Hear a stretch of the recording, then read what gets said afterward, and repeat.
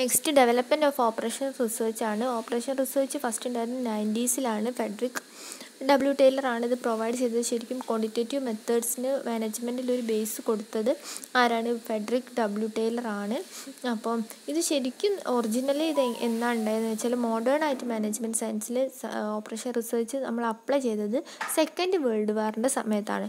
ആ സമയത്ത് ബ്രിട്ടനിൽ ഭയങ്കര ലിമിറ്റഡ് ആയിട്ടുള്ള മിലിറ്ററി റിസോഴ്സസേ ഉണ്ടായിരുന്നുള്ളൂ. അപ്പോൾ അർജൻറ്റായിട്ട് അത് നമുക്കത് ആ ചെറിയ മിലിറ്ററി ഫോഴ്സസിനെ ഉപയോഗിച്ച് ലിമിറ്റഡ് ആയിട്ടുള്ള അവരെ വെച്ച് നമ്മൾ എങ്ങനെയാണ് യുദ്ധത്തിൽ ജയിക്കുക. അപ്പോൾ അങ്ങനത്തെ കാര്യത്തിന് വേണ്ടിയിട്ടാണ് ഫസ്റ്റ് നമ്മൾ യൂസ് ചെയ്തത്?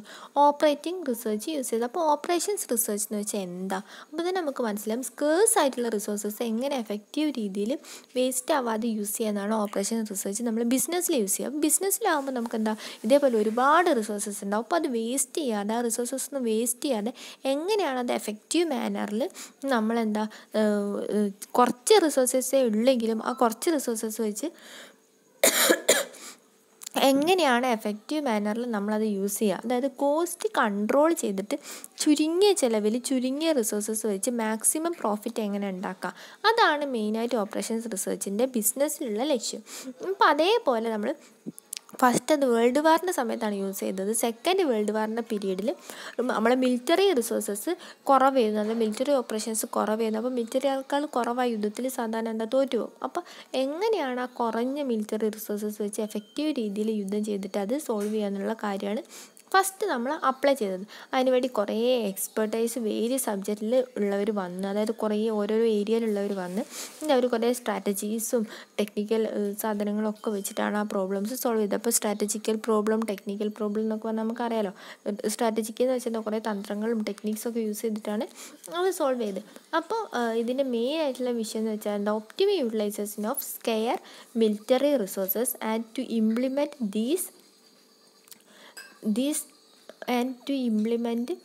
Decisions effectively. അതായത് നമ്മുടെ അടുത്തുള്ള ചെറിയ മിലിറ്ററി റിസോഴ്സസ് വെച്ചിട്ട് എങ്ങനെയാണ് അത് ഇംപ്ലിമെൻറ്റ് ചെയ്തിട്ട് നല്ല എഫക്റ്റീവായിട്ടുള്ള ഡിസിഷൻസ് എടുക്കുക. അതിന് വേണ്ടിയിട്ടാണ് നമ്മൾ ഈ കാര്യങ്ങളൊക്കെ അനലൈസ് ചെയ്ത് എല്ലാം നമ്മൾ അനലൈസ് ചെയ്ത്, അപ്പോൾ കുറേ ടെക്നിക്കൽ പ്രോബ്ലംസ് വന്ന്, സ്ട്രാറ്റജിക്കലായിട്ടും കുറേ പ്രോബ്ലംസ് വന്ന് അതൊക്കെ സോൾവ് ചെയ്ത് എന്നിട്ടാണ് ഈ പുതിയ അപ്രോച്ച് നമ്മൾ എന്താക്കിയത് നിലവിലേക്ക് കൊണ്ടുവന്നത്. അപ്പോൾ ഈ ന്യൂ അപ്രോച്ച് ഒരു സിസ്റ്റമാറ്റിക് ആൻഡ് സയൻറ്റിഫിക് സ്റ്റഡിയാണ്. അപ്പോൾ അതിനെയാണ് നമ്മൾ ഓപ്പറേഷൻസ് റിസർച്ചിന്, ഈ ഓപ്പറേഷനെ കുറിച്ചുള്ള സിസ്റ്റമാറ്റിക് ആൻഡ് സയൻറ്റിഫിക് സ്റ്റഡിനെയാണ് നമ്മൾ ഓപ്പറേഷൻ റിസർച്ച് എന്ന് പറയാം. ഇതിന് വേറെ കുറേ പേരിൽ അറിയപ്പെടുന്നുണ്ട്. Management science, cost benefit analysis, പിന്നെ ഓപ്പറേഷൻസ് അനാലിസിസ്, അങ്ങനെ ഒരുപാട് പേരിൽ ഇത് അറിയപ്പെടുന്നുണ്ട്.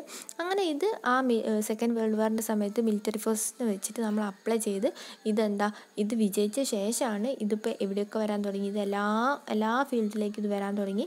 അപ്പോൾ മെയിനായിട്ട് ഇത് മാനേജ്മെൻറ്റിലാണ് വരിക. മാനേജ്മെൻറ്റിലല്ലാതെ industrial field, academic field, government ഓർഗനൈസേഷൻസിലൊക്കെ എല്ലാവരും ഒരേപോലെ യൂസ് ചെയ്യുന്നുണ്ട്, ഓപ്പറേഷൻസ് റിസർച്ച് യൂസ് ചെയ്യുന്നുണ്ട്.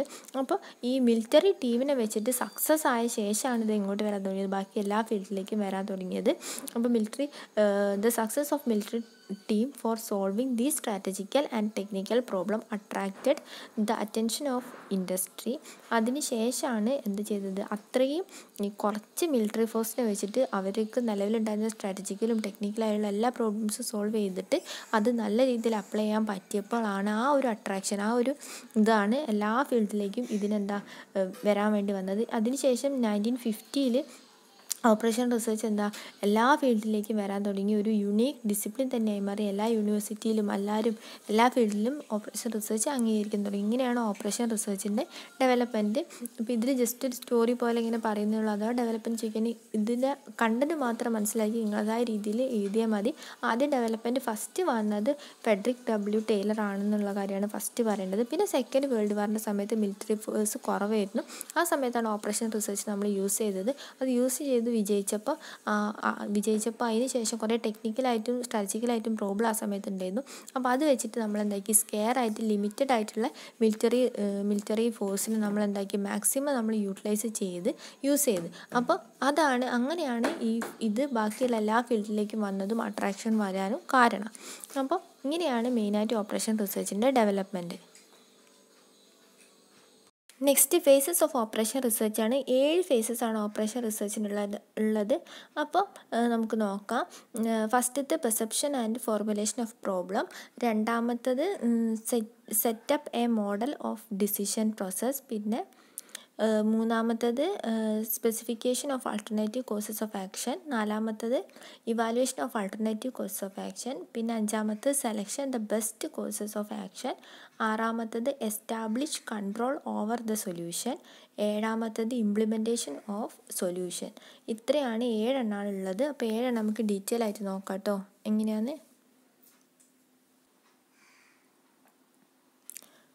അതിൽ ഫസ്റ്റത്തത് പെർസെപ്ഷൻ ആൻഡ് ഫോർമുലേഷൻ ആണ്. അപ്പം ഇതിൽ പറയുന്നത് എന്താ വെച്ചാൽ ആദ്യം നമ്മൾ മാനേജ്മെൻറ്റ് ടീം ഉണ്ടാവുമല്ലോ, ആ ടീം ആദ്യം മാനേജ്മെൻറ്റിലുള്ള പ്രോബ്ലം എന്താണെന്ന് ആദ്യം ഐഡൻറ്റിഫൈ ചെയ്യണം. എന്നിട്ട് വേണം അത് എന്താക്കാൻ റിസർച്ച് പ്രോബ്ലമായിട്ട് മാറ്റാൻ വേണ്ടിയിട്ട്. അതിന് വേണ്ടിയിട്ട് ഓർഗനൈസേഷൻ്റെ സ്ട്രക്ചർ തറോ അനാലിസിസ് ചെയ്യണം, ഓർഗനൈസേഷൻ്റെ ഫങ്ഷൻ അനാലിസിസ് ചെയ്യണം, അതേപോലെ ഓർഗനൈസേഷൻ്റെ പോളിസീസിലും എന്തെങ്കിലും പ്രോബ്ലം ഉണ്ടോ എന്നുള്ളത് നോക്കണം. എന്നിട്ടാണ് നമ്മൾ എന്ത് ചെയ്യും പ്രോബ്ലം ഫോർമുലേറ്റ് ചെയ്യുക. അതിന് വേണ്ടിയിട്ട് നമ്മൾ ഐഡൻറ്റിഫിക്കേഷനും അതേപോലെ ഡിസിഷൻ മോഡലിൻ്റെ എല്ലാ കാര്യങ്ങളും നമ്മൾ സ്പെസിഫൈ ചെയ്യണം. അതിന് നമ്മൾ എന്താക്കും ഒരു പ്രോബ്ലം ഫോർമുലേറ്റ് ചെയ്യും. Step mathematical model four problem ആണ്. അപ്പോൾ രണ്ടാമത്തെ സ്റ്റെപ്പാണത്. മാത്തമാറ്റിക്കൽ പ്രോബ്ലത്തിനുള്ള മാത്തമാറ്റിക്കൽ മോഡൽ ഉണ്ടാക്കുക പ്രോബ്ലത്തിന് വേണ്ടിയിട്ട്. അതാണ് നമ്മൾ നെക്സ്റ്റ് സ്റ്റെപ്പ്. പ്രോബ്ലം ഫോർമുലേറ്റ് ചെയ്ത് കഴിഞ്ഞാൽ, അതായത് പ്രോബ്ലം ഏതാണെന്ന് കണ്ടെത്തി കഴിഞ്ഞാൽ നെക്സ്റ്റ് നമ്മൾ എന്താ ചെയ്യുക ഒരു മാത്തമാറ്റിക്കൽ മോഡൽ ഉണ്ടാക്കും. അപ്പോൾ നമ്മൾ ബിസിനസ്സിൽ ഒരുപാട് തടസ്സങ്ങളുണ്ടാകും. തടസ്സങ്ങൾ ഏതൊക്കെയാണ്, നമ്മൾ പ്രോബ്ലം ഏതാണെന്ന് നമ്മൾ ഫോർമുലേറ്റ് ചെയ്യുകയാണ് ഫസ്റ്റ് സ്റ്റെപ്പ്. രണ്ടാമത്തെ സ്റ്റെപ്പ് അത് കഴിഞ്ഞിട്ട് ആ പ്രോബ്ലത്തിന് വേണ്ടിയിട്ടൊരു മാത്തമാറ്റിക്കൽ മോഡൽ ഉണ്ടാക്കുകയാണ് രണ്ടാമത്തെ സ്റ്റെപ്പ്. അപ്പോൾ മാത്തമാറ്റിക്കൽ മോഡലിൽ നമ്മൾ എന്താ ചെയ്യുകയെന്ന് വെച്ചാൽ, ഇത് നമ്മൾ ഇക്വേഷൻസിലും ഇൻഇക്വാലിറ്റീസിലും ഒക്കെയാണ്, മെട്രിക്സിലൊക്കെയാണ് നമ്മൾ എന്ത് ചെയ്യുക, നമ്മൾ ഇത് സെറ്റപ്പ് ചെയ്യുക. ഇതിൽ ഒരുപാട് വേരിയബിൾസും കോൺസ്ട്രെയിൻസും അതേപോലെ ഒബ്ജക്റ്റീവ്സും ഒക്കെ ഉണ്ട്. അപ്പോൾ നിങ്ങൾക്ക് പ്രോബ്ലം ചെയ്യുമ്പോൾ അത് മനസ്സിലാവും കേട്ടോ എങ്ങനെയാണ് ചെയ്യുന്നത്. നമ്മൾ പ്രോബ്ലം വൈസ് ആണ് നമ്മളിത് ചെയ്യുക. അപ്പോൾ നിങ്ങൾക്ക് മനസ്സിലാവും എങ്ങനെയാണ് ഡിസിഷൻ വേരിയബിൾസും ഒക്കെ അൺനോൺ ആയിരിക്കും, അത് എങ്ങനെയാണ് നമ്മൾ എടുക്കുക, എങ്ങനെയാണ് നമ്മളിത് ഉണ്ടാക്കുക എന്നൊക്കെ നമുക്ക് മനസ്സിലാവും. അപ്പോൾ ഇതിൽ രണ്ടാമത്തെ സ്റ്റെപ്പ് എന്ന് വെച്ചാൽ മാത്തമാറ്റിക്കൽ മോഡൽ ഉണ്ടാക്കുകയാണ്. മാത്തമാറ്റിക്കൽ മോഡൽ എന്ന് വെച്ചാൽ it's A set of mathematical റിലേഷൻഷിപ്പാണ്. അതിൽ മെയിനായിട്ട് ഉണ്ടാവുക റിലേഷൻഷിപ്പ് എങ്ങനെ എക്സ്പ്രസ് ചെയ്യുക വെച്ചാൽ ഇക്വേഷൻസ്, ഇൻഇക്വാലിറ്റീസ്, മെട്രിക്സ് മോഡലാണ് നമ്മൾ എന്ത് ചെയ്യുക എക്സ്പ്രസ് ചെയ്യുക കേട്ടോ. ഇതാണ് രണ്ടാമത്തെ സ്റ്റെപ്പ്. മൂന്നാമത്തെ സ്റ്റെപ്പ് നമ്മൾ മാത്തമാറ്റിക്കൽ മോഡൽ സെറ്റപ്പ് ചെയ്ത ശേഷം മൂന്നാമത്തെ നമ്മൾ എന്താ ചെയ്യുകയെന്ന് വെച്ചാൽ ഡിറൈവിങ് സൊല്യൂഷൻ ഫ്രം ദ മോഡലാണ്. അപ്പോൾ നമ്മൾ ഉണ്ടാക്കി വെച്ച മാത്തമാറ്റിക്കൽ മോഡലിന് നമുക്ക് ഒരുപാട് സൊല്യൂഷൻസ് കിട്ടും. അതിൽ ഏറ്റവും ബെസ്റ്റായിട്ടുള്ള ഇത് ഏതാണെന്ന് നമ്മൾ എന്ത് ചെയ്യും ഡിറ്റർമൈൻ ചെയ്യും. അതായത് next step is to determine the value of decision variables that optimise the given objective function. നമ്മളെ ഈ ഒബ്ജക്റ്റീവ് ഫംഗ്ഷനുമായിട്ട് ഏറ്റവും നല്ല ഇത് ഏതാണെന്ന് നമ്മൾ എന്ത് ചെയ്യും ഒപ്റ്റിമൈസ് ചെയ്യും. അത് അങ്ങനെ ചെയ്യുന്നതിനാണ് നമ്മൾ എന്ത് പറയുക, അതാണ് നമ്മൾ മൂന്നാമത്തെ സ്റ്റെപ്പ്. ഫോർമുലേഷൻ ഓഫ് മാത്തമാറ്റിക്കൽ മോഡലിന് ശേഷം നമ്മൾ ചെയ്യേണ്ടത് വെച്ചാൽ to determine the value of decision variables that optimise the given objective function. നമ്മൾ ഒബ്ജക്റ്റീവ് ഫംഗ്ഷന് യോജിച്ച് എത്രയും ഒപ്റ്റിമമായിട്ടുള്ള ഡിസിഷൻ ഏതാണെന്നുള്ള കാര്യം നമ്മൾ എന്ത് ചെയ്യും സെലക്ട് ചെയ്യും. നെക്സ്റ്റ് നാലാമത്തെ സ്റ്റെപ്പ് എന്ന് വെച്ചാൽ ടെസ്റ്റിംഗ് ദ മോഡലാണ്. നമുക്ക് കിട്ടിയ ഈ റിസൾട്ട് മൊത്തം ഉണ്ടല്ലോ, അത് മൊത്തം നമ്മൾ എന്താ ചെയ്യുക നമ്മൾ റിയാലിറ്റി ആയിട്ട് എന്താക്കും ടെസ്റ്റ് ചെയ്ത് നോക്കും. നമുക്ക് ഒരുപാട് അസംഷൻസ് കിട്ടും. അസംഷൻസ് ഒരുപാട് അനുമാനങ്ങളാണ്. അത് വെച്ച് നമ്മൾ ഓരോരോ മോഡൽ ബിൽഡ് ചെയ്യും. അപ്പോൾ ചില അനുമാനങ്ങൾ നമ്മൾ ഇത് തെറ്റാണെങ്കിൽ എന്താണ് നമ്മളെ ഡാറ്റ തെറ്റാണെങ്കിൽ നമ്മൾ ഡിസിഷനും അതേപോലെ തെറ്റായി പോകും. അപ്പോൾ ഓരോന്നും നമ്മളെന്തെങ്കിലും 1 by 1 ആയിട്ട് നമ്മൾ ടെസ്റ്റ് ചെയ്ത് നോക്കും. എന്നിട്ട് നമ്മൾ ഉണ്ടാക്കി വെച്ച മോഡലുമായിട്ട് ടെസ്റ്റ് ചെയ്ത് നോക്കും. അപ്പോൾ അതിൻ്റെ റിയാക്ഷൻ എന്താണെന്ന് നോക്കും. അതിൽ ഏറ്റവും ബെസ്റ്റ് ആയിട്ടുള്ളത് എന്താക്കും നമ്മൾ സെലക്ട് ചെയ്യുക. പിന്നെ അഞ്ചാമത്തെ നോക്കാം. അഞ്ചാമത്തേൽ പറയുന്നത് എന്താ വെച്ചാൽ എസ്റ്റാബ്ലിഷ് കൺട്രോൾ ഓവർ ദ സൊല്യൂഷനാണ്. അപ്പോൾ നമ്മൾ പറഞ്ഞ ബിസിനസ് വേൾഡ് ആകുമ്പോൾ ചേഞ്ചിങ് ആണ്, എപ്പോഴും എന്താണ് ഇങ്ങനെ ചേഞ്ച് ആയിക്കൊണ്ടേ ഇരിക്കുന്നൊരു ഇതാണ് എൻ്റെ ബിസിനസ്സിൻ്റെ കാര്യത്തിൽ. അപ്പോൾ എന്താ പെട്ടെന്നായിരിക്കും നമ്മൾ ചെയ്ത് വെച്ചിരിക്കുന്ന മോഡൽ ചിലപ്പോൾ എന്താക്കുക ഔട്ടായി പോകും അല്ലേ. അങ്ങനെ ആകുമ്പോൾ എന്താ എപ്പോഴും നമ്മൾ അതിൻ്റെ മുകളിലൊരു കൺട്രോൾ വേണം. എപ്പോഴാണ് നമ്മൾ മോഡൽ ഔട്ട്ഡേറ്റഡ് ആവുക എന്നൊന്നും നമുക്കറിയില്ല. അതുപോലെ സ്ട്രക്ചറിലും ചിലപ്പോൾ എന്തെങ്കിലും മാറ്റം വന്നാലോ അങ്ങനെയൊക്കെ സംഭവിക്കും. അപ്പോൾ എന്താ പറയുന്നത് നമ്മൾ ഏറ്റവും ആപ്റ്റായിട്ടുള്ള ടെസ്റ്റ് ചെയ്തിട്ട് സെലക്ട് ചെയ്ത് ശേഷം നമ്മളത് എന്താ ചെയ്യുന്നത് establish control over the solution. നമ്മൾ ആ കണ്ടുവെച്ച സൊല്യൂഷൻ്റെ മുകളിൽ നമ്മൾ ചെയ്യുന്ന ഇടയ്ക്കിടയ്ക്ക് നമ്മൾ കൺട്രോൾ ചെയ്തുകൊണ്ടേ ഇരിക്കണം. എന്തെങ്കിലും ചേഞ്ചസൊക്കെ പെട്ടെന്ന് മോഡലിൽ വന്നു കഴിഞ്ഞാൽ നമ്മൾ അതേപോലെ എന്താക്കണം, നമ്മളെ മോഡലിൽ എന്താക്കണം, ചേഞ്ചസ് ഏർപ്പെടുത്തണം അല്ലേ. നമ്മളിപ്പോഴും നമ്മളെ പഴയ ഡ്രസ്സിങ് സ്റ്റൈലൊക്കെയാണ് ഇപ്പോഴും അല്ലല്ലോ. ചേഞ്ചസ് അനുസരിച്ച് നമ്മൾ എന്താ ട്രെൻഡ്സ് മാറും. പക്ഷെ ക്ലോത്തൊക്കെ എന്താ ക്ലോത്ത് തന്നെയാണ്. പക്ഷെ അതെന്താ ക്ലോത്തിൻ്റെ ഫാഷൻ അല്ലെങ്കിൽ മോഡലൊക്കെ അങ്ങനെ മാറ്റി മാറ്റി എടുക്കും. അതേപോലെ നമ്മൾ ഇംപ്ലിമെൻറ്റ് ചെയ്ത ആ ഒരു ഇതുണ്ടല്ലോ, ആ ഡിസിഷനിൽ ചിലപ്പോൾ മോഡൽ അനുസരിച്ച് എന്തെങ്കിലും മാറ്റം സംഭവിച്ചിട്ടുണ്ടാവും. അപ്പോൾ ആ എന്തൊക്കെയാണ് ചേഞ്ചസ് വന്നതെന്ന് വെച്ചാൽ അതനുസരിച്ച് നമ്മളെ മോഡലിനെ നമ്മളെന്താക്കണം, അപ്ഡേറ്റഡ് ആയി കൊണ്ടുവരണം. അല്ലെങ്കിൽ നമ്മളെ മോഡൽ എന്താക്കുക, ഔട്ട്ഡേറ്റഡ് ആയി പോകുന്നതാണ് പറഞ്ഞത്. അപ്പോൾ എപ്പോഴും നമ്മൾ ചേഞ്ചസിൻ്റെ മുകളിലൊക്കെ ഒരു കൺട്രോൾ എപ്പോഴും നമ്മളിതിൻ്റെ മുകളിൽ വേണമെന്നാണ് പറയുന്നത്. ലാസ്റ്റത്തെ സ്റ്റെപ്പാണ് ഇംപ്ലിമെൻറ്റിങ് ദ സൊല്യൂഷൻ. നമ്മൾ ഇംപ്ലിമെൻറ്റ് ചെയ്ത് ഇവർ പറയുന്നത് തന്നെയാണ്, the solution implement should be continuously monitored and modified according to changes condition. നേരത്തെ പറഞ്ഞ കാര്യം തന്നെയാണ് ഒന്നും കൂടി പറയുകയാണ്.